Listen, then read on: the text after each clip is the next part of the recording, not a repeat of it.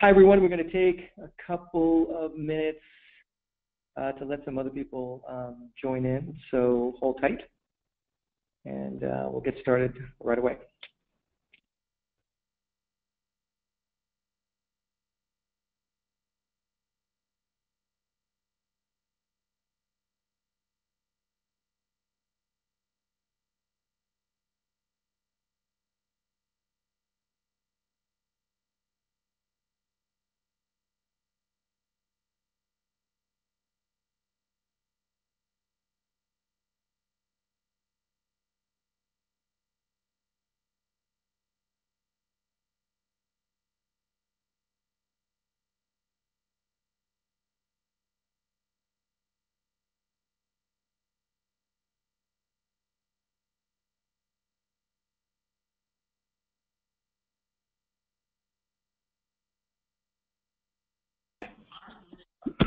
Hello, everyone.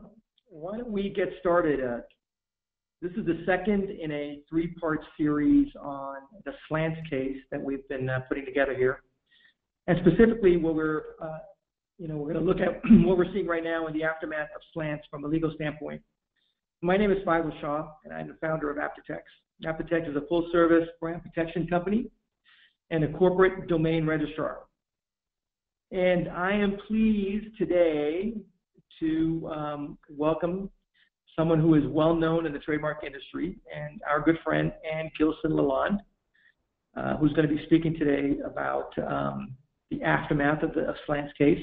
Anne is the author of Gilson on Trademarks, a multi-volume treatise on United States trademark law published by Lexis and updated 3 times a year. She's been working on the treatise in various capacities for over 18 years.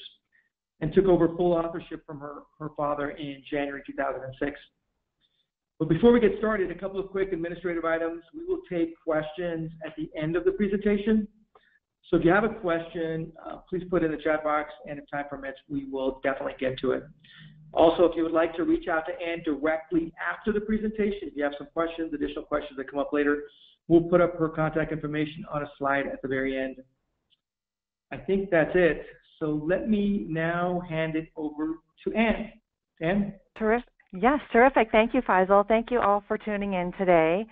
We're going to be talking first about the Mattel v. Tam case, how it got to the Supreme Court, and what the court held.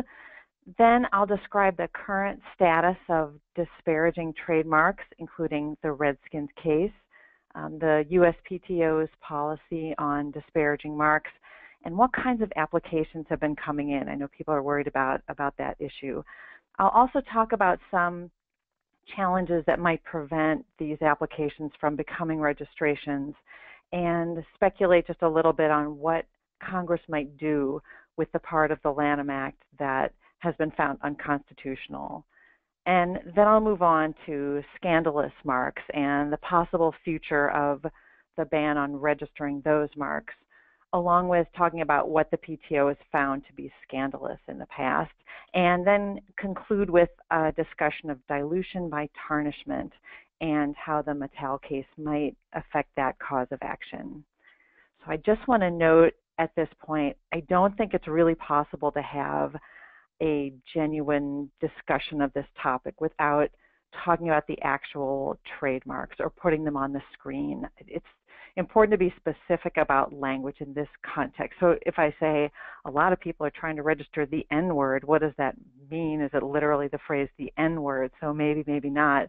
So I'm not going to avoid the words that are involved in these marks, whether they're in the disparaging category or the scandalous category. So I hope people aren't offended, but I just don't think there's any good way to go about understanding this topic. So with that, let's get into the substance.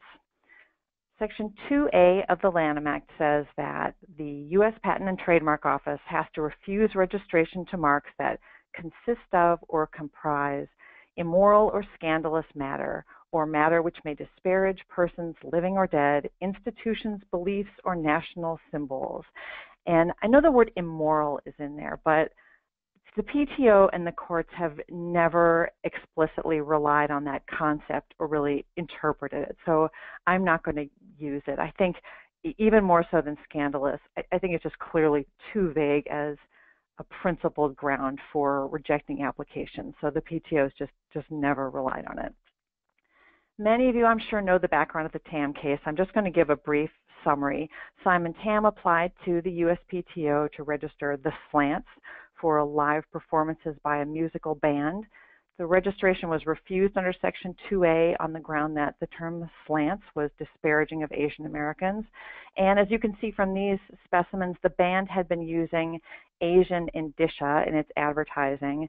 So the PTO believed it was justified in making that connection and assuming that consumers were going to make that same connection.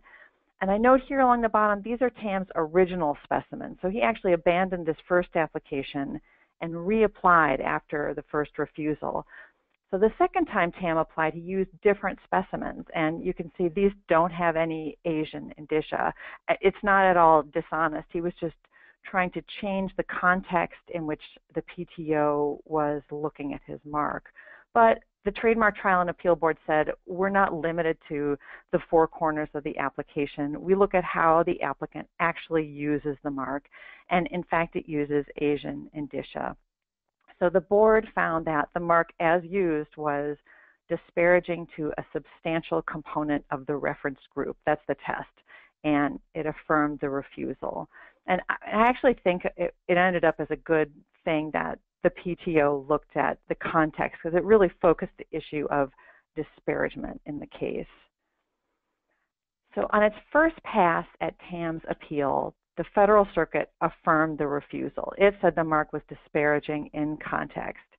Tam also argued at the court, which he couldn't do before the board because the board can only rule on registrability, that the restriction on disparaging marks was unconstitutional, violated the First Amendment. The Federal Circuit found that it was bound by precedent to reject that argument. It had ruled in 1991, there's no First Amendment problem with the restriction on registration. It didn't suppress any speech because the applicants were free to use their trademarks no matter what. But in a very unusual move, Judge Moore of the panel wrote several pages of additional views saying that it was high time that the Federal Circuit rethought the First Amendment issue. So this separate opinion, essay, something, I don't know what it was, it laid out the case for finding that the disparagement provision was unconstitutional. In 1995, before she was a judge, Judge Moore had written a law review article on exactly this topic, focused on the Washington Redskins trademarks and arguing that Section 2A was unconstitutional. So she was fully prepared for this case. A week later, the Federal Circuit vacated the panel opinion, and the order said that the Federal Circuit judges voted in a poll and supported sua sponte en banc consideration. A few months later, the Federal Circuit reversed the TTAB in an en banc opinion, which was, of course, written by Judge Moore, and it ruled that the prohibition against registering disparaging marks was unconstitutional as a restriction on speech. And then we all know the issue went to the Supreme Court. So on June 19th, the Supreme Court agreed, holding that the disparagement provision violated the free speech clause. This slide, for me, really sets the tone for the Supreme Court opinion. So not only there are opinions by different sets of justices, but the whole thing is really not a model of clarity. All 8 justices who decided the case joined a section that turned out to be the majority opinion. Justice Gorsuch had just been sworn in, so he didn't participate. But right here, this is how the majority sums up the holding of the court. The provision offends a bedrock First Amendment principle. Speech may not be banned on the ground that it expresses ideas that offend. So here's what we know from the majority. First, while it's true trademark owners can use their marks without registering them, it's clear that federal registration is valuable. There are benefits that trademark owners just don't get if they can't put their marks on the Federal Register. The Supreme Court said this in the B&B hardware case from a couple years ago. That's the preclusion case. So we know that a refusal to register does actually burden speech. And Second, the court held that the speech at issue here isn't government speech. And that's important because the First Amendment doesn't apply to government speech like it does to private speech. The government can have an agenda and it can express some viewpoints at the expense of other viewpoints. It can pick and choose in a way that it isn't allowed to do when it's regulating private speech. The court held that the content of registered trademarks isn't government speech, but this is the kind of sloppiness that really makes trademark lawyers crazy, especially reading articles published on the internet. The court talks about the trademark and the registration process as if they're interchangeable, which is really a shame. But I think it's more obvious that trademarks themselves are not government speech. The court said people don't think the government is saying just do it or have it your way. But the more interesting question was whether issuing a certificate or including a mark in a database is government speech. And to that point, the court said, no, registration doesn't constitute approval of a mark. It's not like mottos on state license plates, which the court did find what recently was government speech. It said that that was the state's approving of those mottos. So the majority gets rid of a couple of barriers to finding the provision unconstitutional.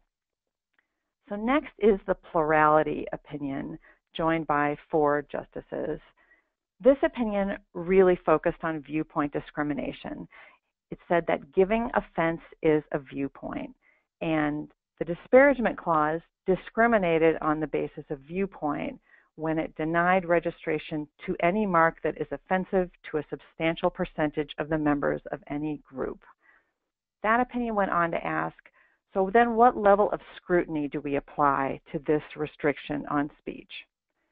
The government argued that trademarks are commercial speech, in which case restrictions on them would be subject to a more reduced First Amendment scrutiny. In other words, it's easier for the government to restrict commercial speech in a way that's consistent with the Constitution. Tam argued that, no, trademarks are expressive speech, like his trademark, the Slants, that relates to a social issue.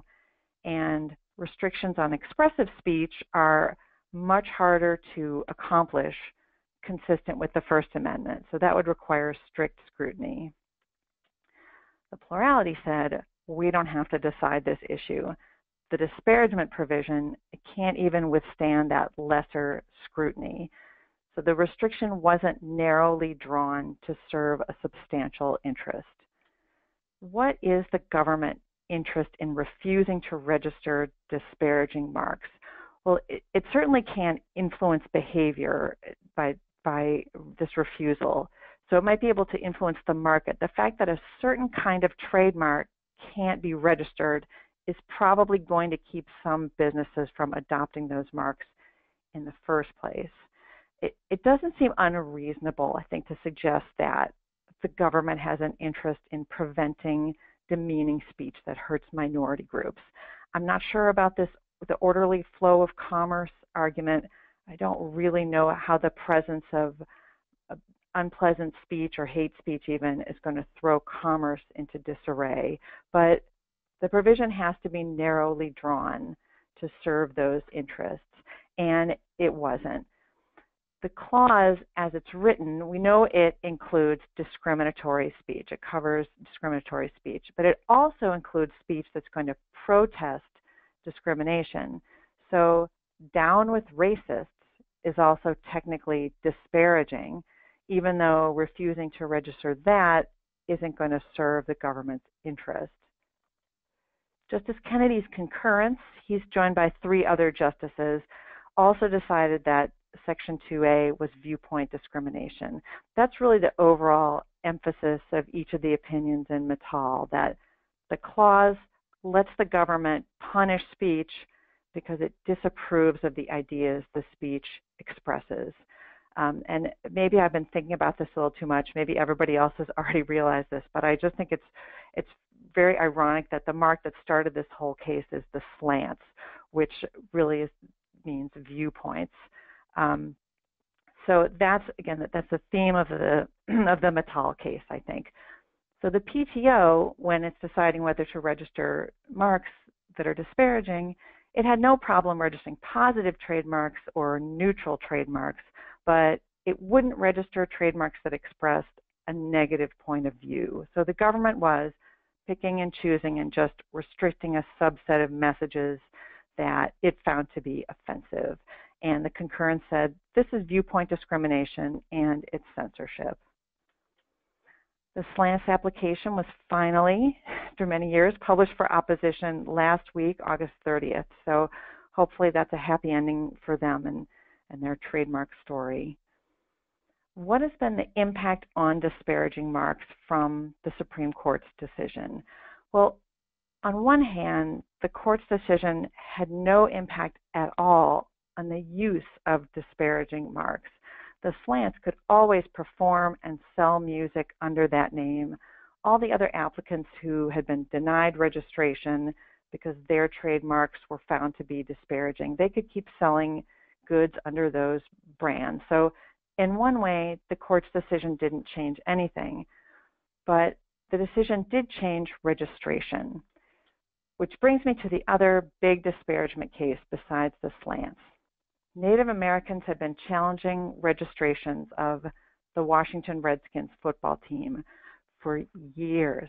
The first cancellation petition was filed in 1992, and the board eventually found the marks disparaging, and the U.S. District Court of the Eastern District of Virginia had ordered 6 of the registrations to be canceled.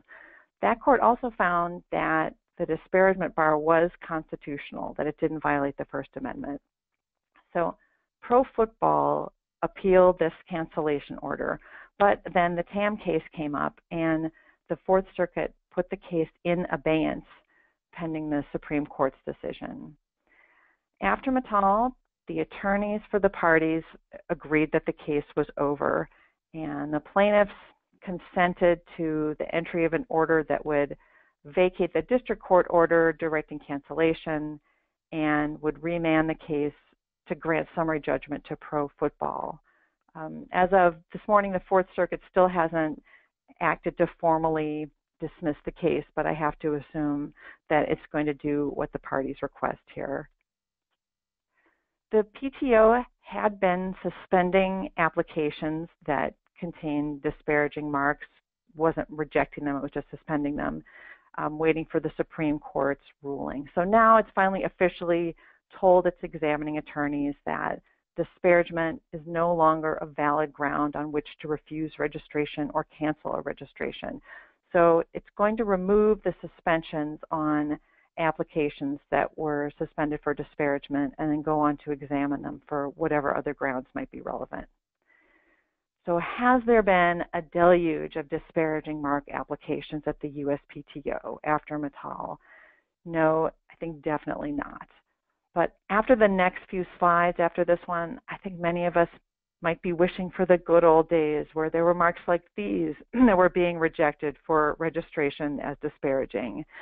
Buddha beachwear, not the word mark, but the design, disparaged Buddhists.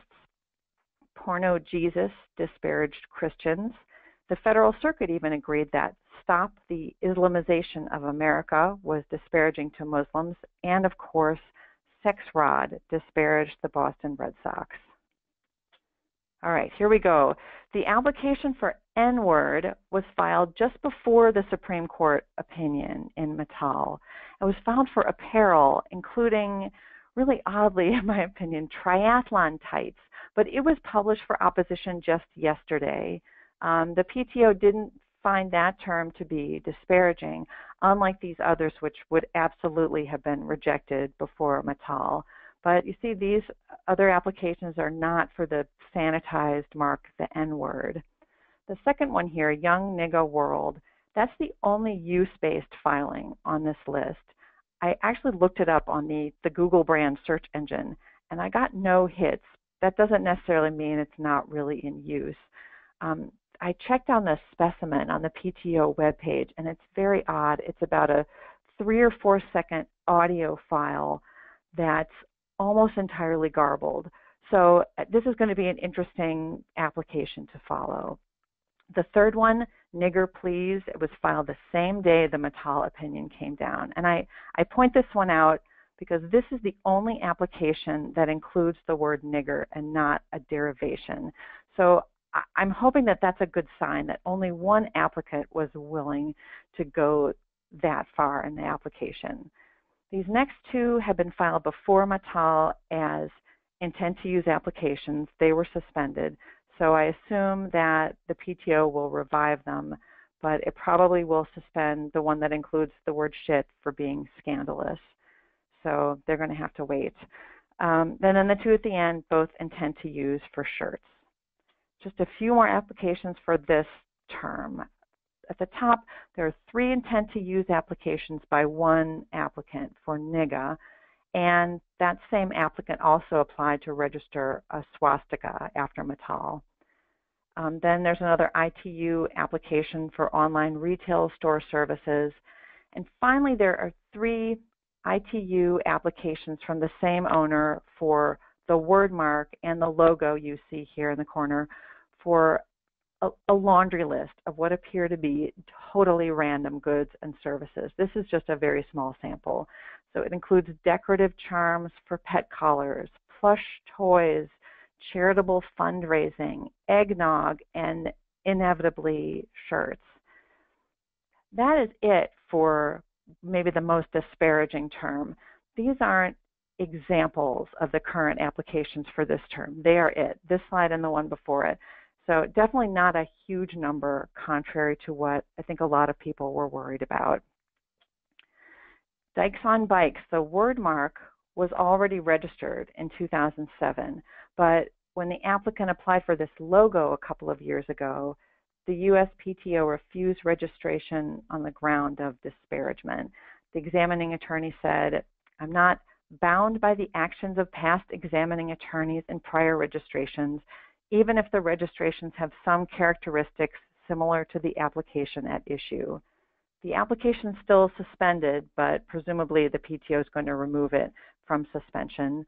But this is a great example of the inconsistency at the USPTO when it was charged with deciding what was disparaging and what wasn't.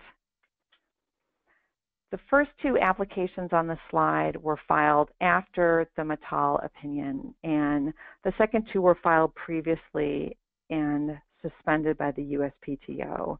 And these are all intent to use applications. This list is really just to emphasize the line drawing that the USPTO had been going through to decide what was disparaging.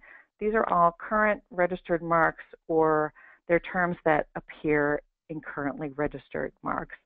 I think none of these is as shocking as the ones in the previous slides, but they're still technically, at least, disparaging of one group or another.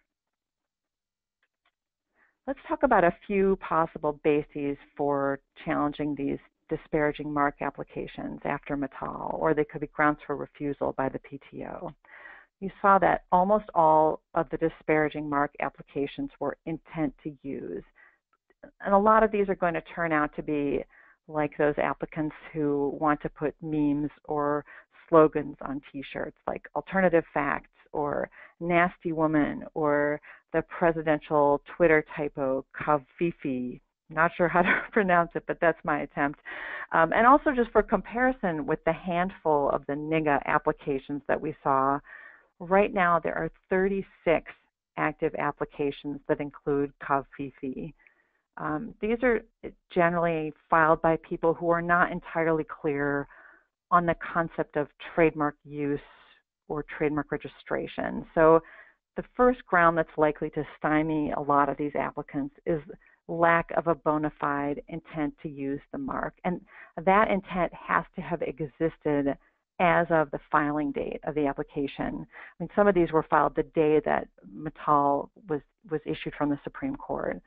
Are there actual plans to use these products in commerce? Is there a business plan, or are there any other documents? The applicant for NIGA and NIGA brand who says he intends to use the marks on charms for pet collars and eggnog and charitable fundraising and 100 other goods or services, he's either a very, very busy guy, or he's just probably going to be out of luck in getting a registration for almost all of these goods. Next, is a term actually used as a trademark? Are consumers going to see it as an indication of source or just as communicating something else, like coolness or political affiliation or support for a certain social cause?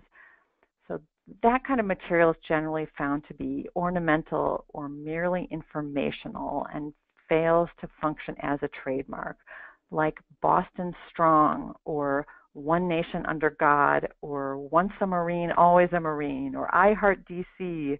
These have all been rejected by the USPTO as not functioning as trademarks when they're just put on a shirt or a cause bracelet.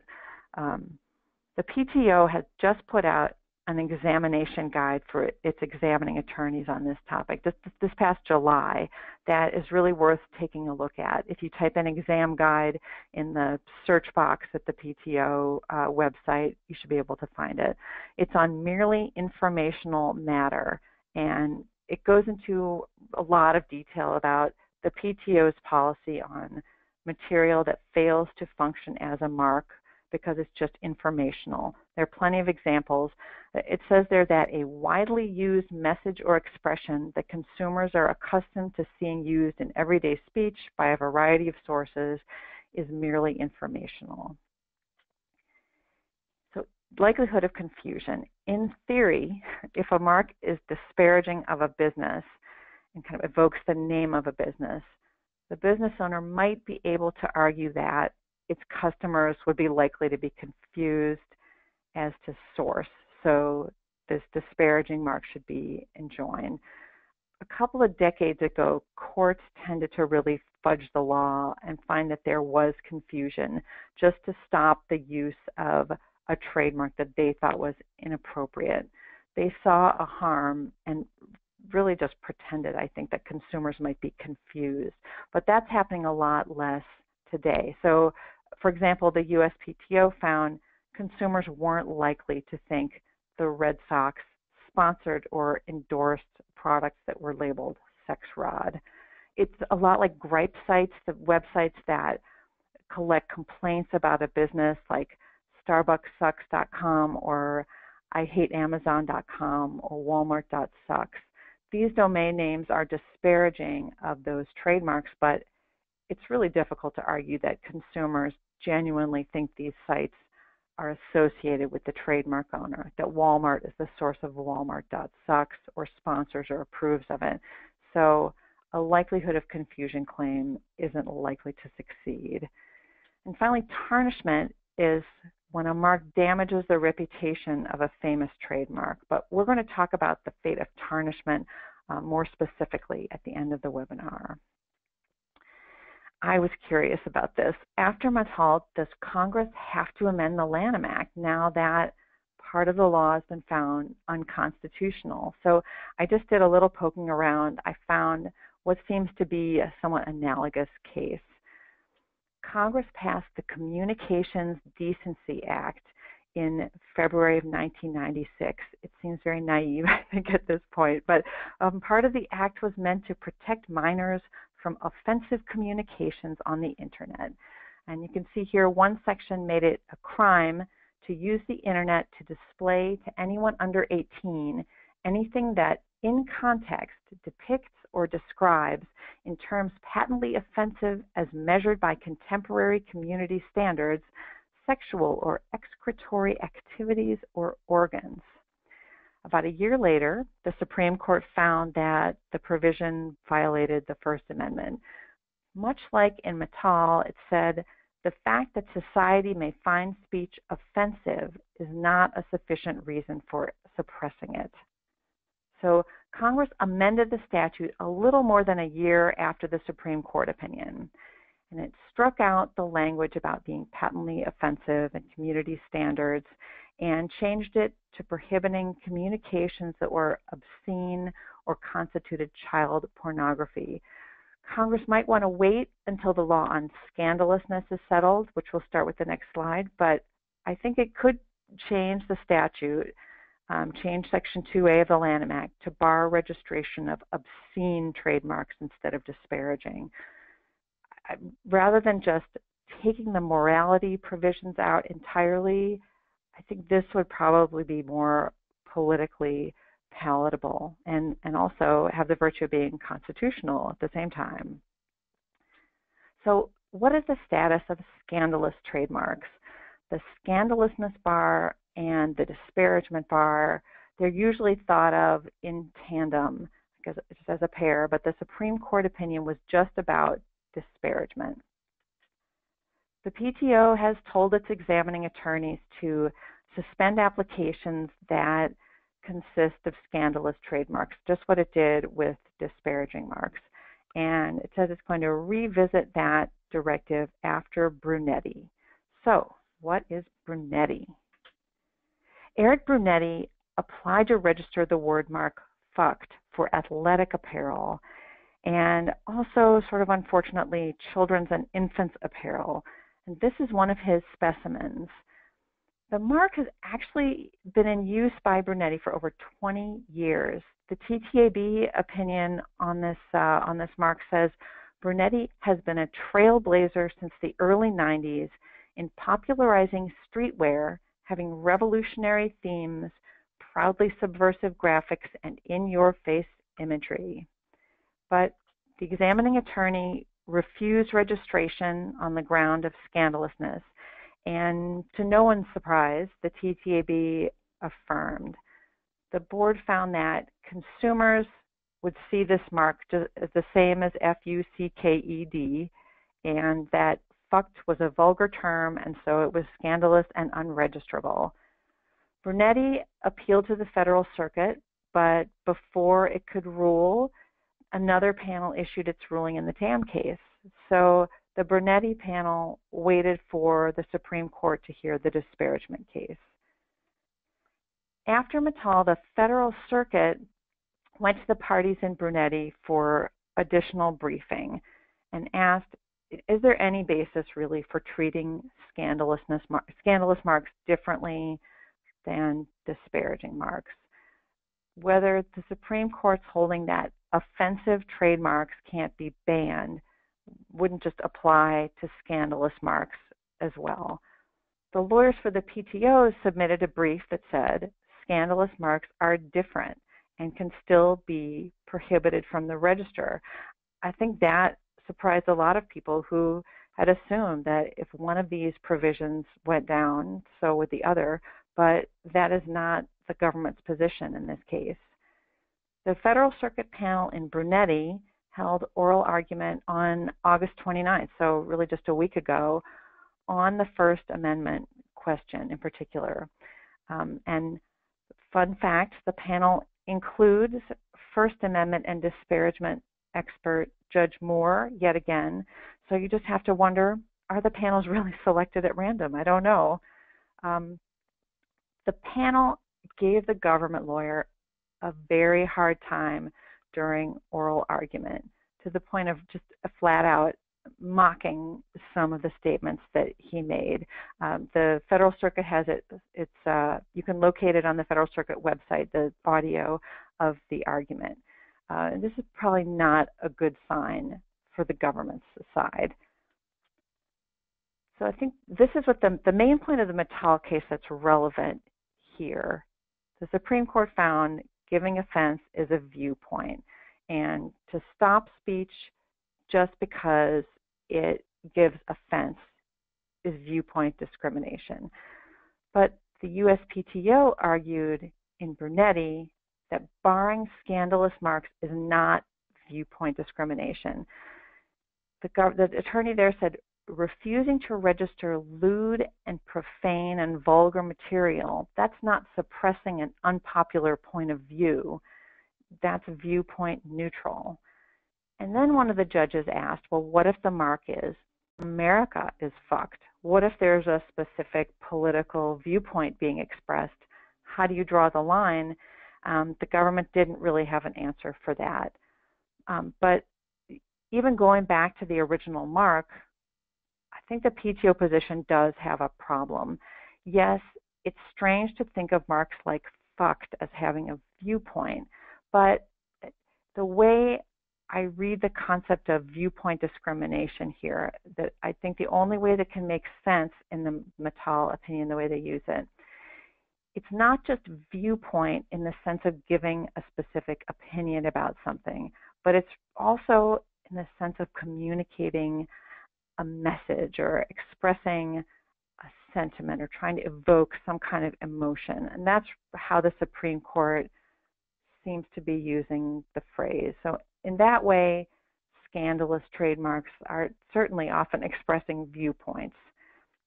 At oral argument in the Brunetti panel, the judges spent most of the time trying to get the government attorney to articulate what the government's interest was in the scandalousness ban.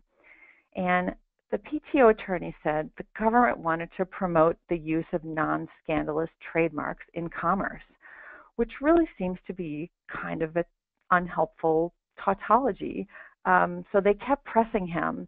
And finally, he added that, well, the government wants to promote commerce that doesn't include graphic sexual images or profanity that would be off-putting to a substantial portion of the public. And I think the graphic sexual images part, I mean, that would be, covered by obscenity law. I don't think that the PTO, even with the disparagement clause gone, that the PTO would have to register truly obscene images.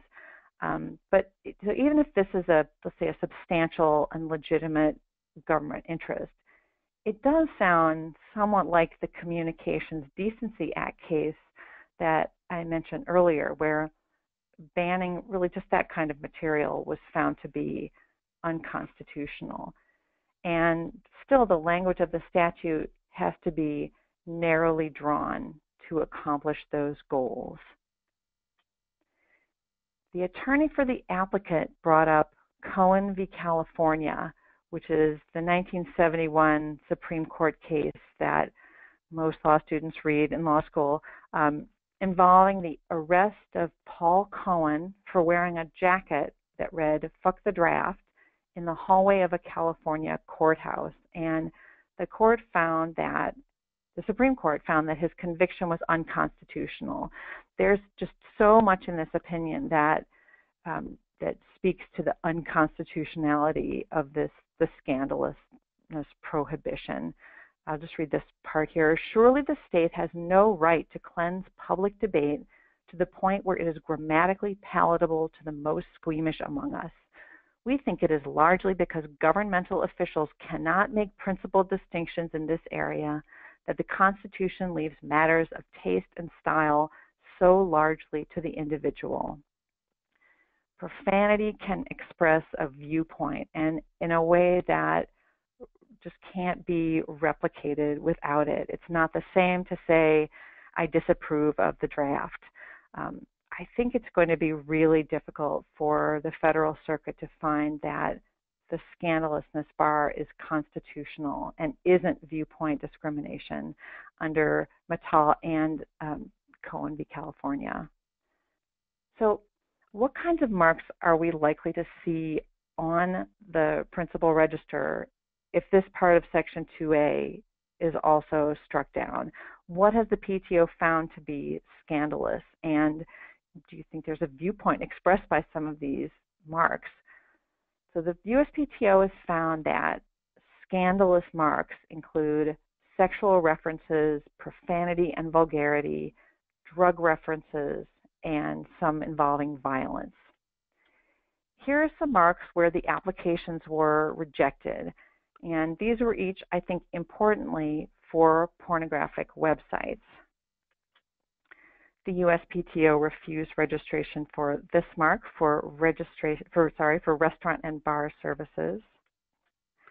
These are certainly marks that show some attitude, if not viewpoint. They're for apparel, but no bullshit is for business consulting services, but these were all rejected. Marks that have drug references are often but not always rejected as scandalous. These were rejected because the examiners said they're synonymous with terrorism and terrorist organizations, even though one of them has the word Obama in it, but they were found to be scandalous. And these applications were both for apparel.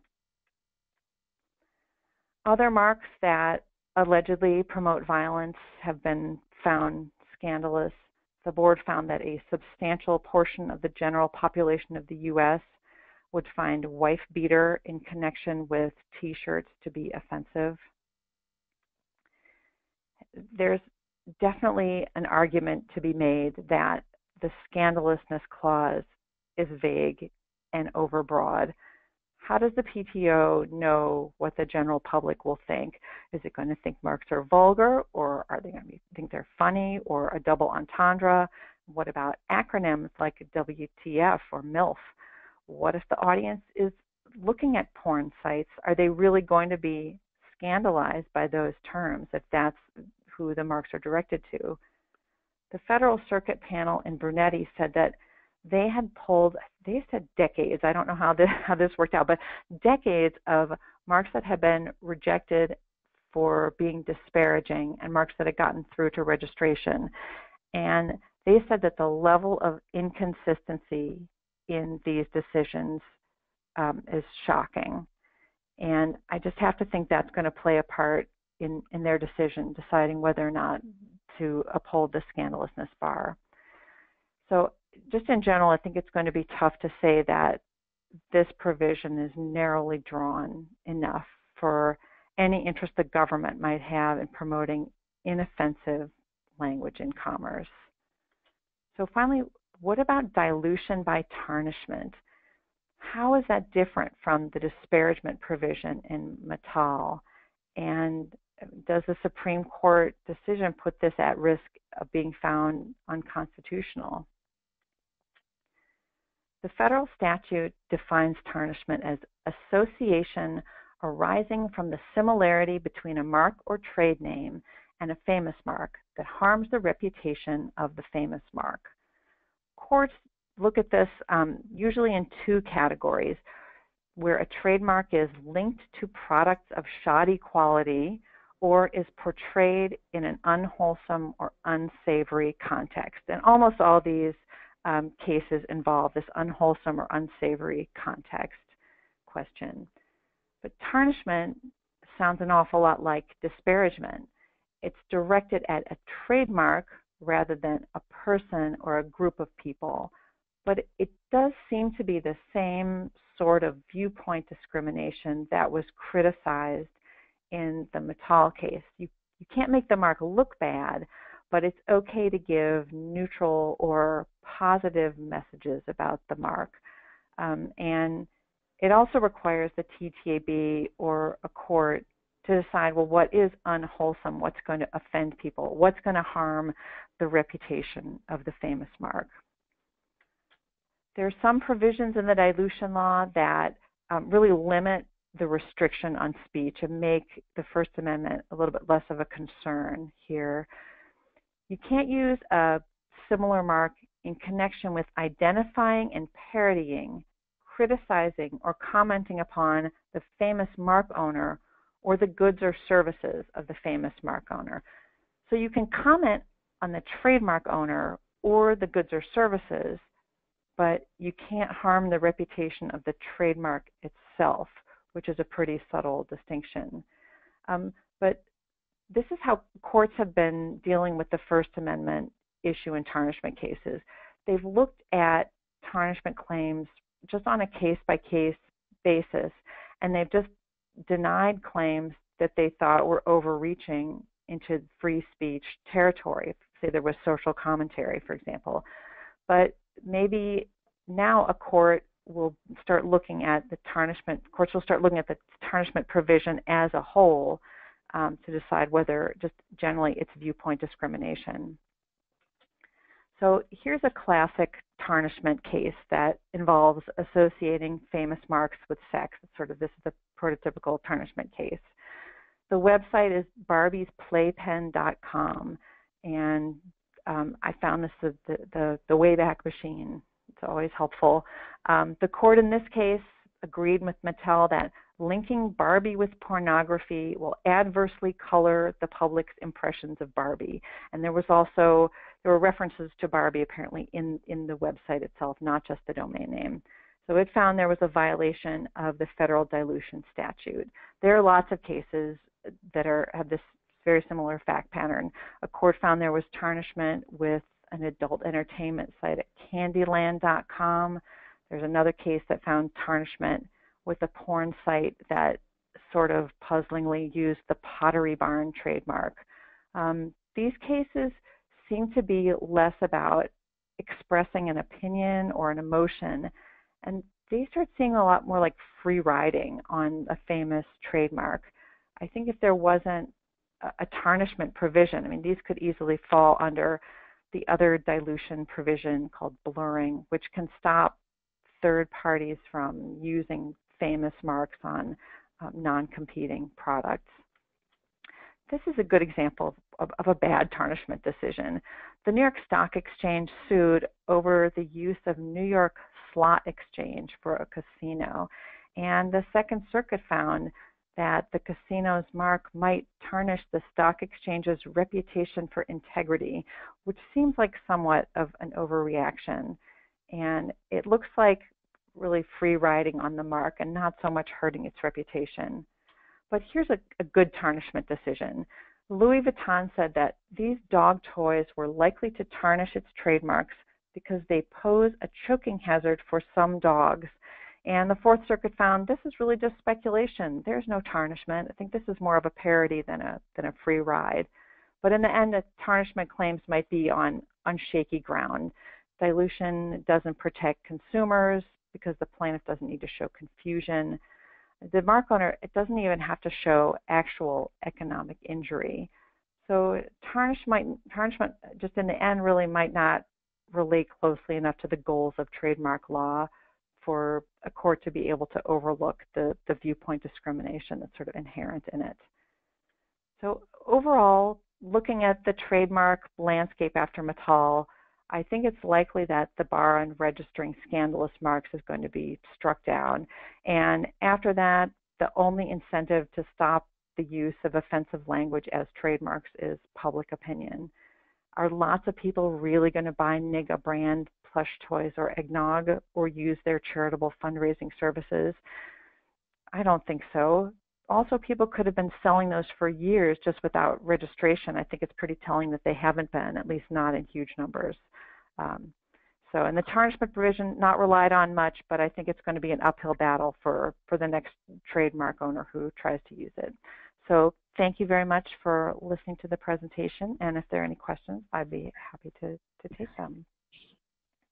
Thanks, Anne. That was really interesting. We do have a few questions here, and some that have come in from participants. One of the questions that have come up is, in addition to the ban on registering disparaging marks and scandalous marks, Section 2A also has a ban on registering deceptive marks. So how does Mattel affect that provision? Yeah, I think that might be the only one left standing in 2A. So deceptive marks are, for example, marks that use the word silk if there's for clothing that doesn't have silk in it. Or even the mark I had up earlier, marijuana, cola, and that drink doesn't actually contain marijuana, so it was found to be deceptive as well as scandalous. So these are trademarks that mislead consumers. I don't think there's any viewpoint discrimination involved when the PTO rejects those applications, so I don't think there's a problem with the deceptive ban. So one of the things that we had a previous session with Simon Tam, who also stated that one of his goals was to try to reclaim the term slants from its use as a derogatory term. He was trying to take that back. Right. So how does that play into an argument where you're trying to register your trademark? I mean, is that sort of intent really relevant in trademark law?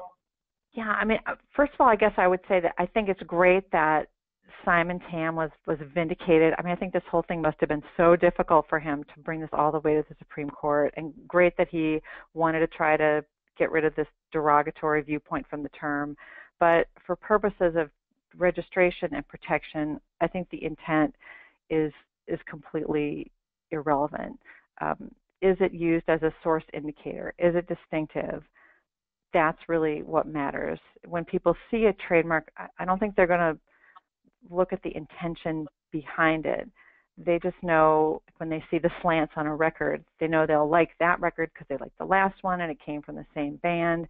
I mean, it doesn't matter whether you're trying to be funny or edgy or silly. I think just for the terms of protection, or like Eric Brunetti, who's trying to have shock value with putting his crazy logo, his word mark and the kind of the awful design there on kids' clothes.